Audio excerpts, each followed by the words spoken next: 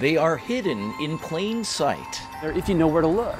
the relics of a nervous age. Yeah, there's very few of them actually left in place. Historian Feliks Banel says when World War II ended, a new war began. This event that never really had a distinct beginning, middle, or end, it was just this sort of period of unease. The Cold War, pitting the communist Soviet Union against the US and other Western democracies, would dominate world politics until 1991. It was an arms race, and we thought at any minute Soviet bombers would come flying over the horizon, dropping nuclear bombs on the lower 48.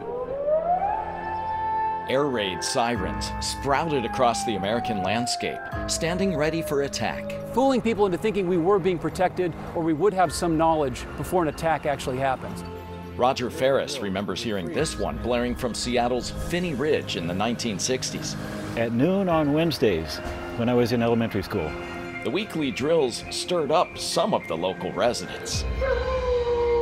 Dogs all over Seattle howled and barked for 10 or 15 minutes after that 1-minute siren alert. Signs like these showed residents where they could hide from nuclear destruction. 40 years ago, there were fallout shelter signs everywhere. We found one here in Seattle's Capitol Hill and another in Pioneer Square.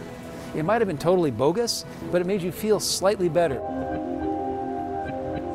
So it opened in March of 1963 as part of the I-5 construction project. It doesn't look like much, but under the freeway here in Ravenna is the first fallout shelter of its kind.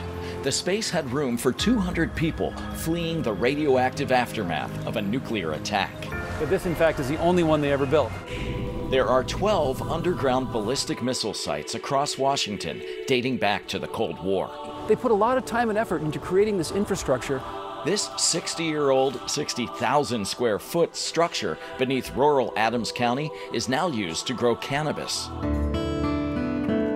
Hanford's B reactor provided plutonium for the second atomic bomb dropped on Japan and continued to produce the deadly substance until 1967. Public tours began a decade ago at this symbol of American ingenuity and the horrors of nuclear war.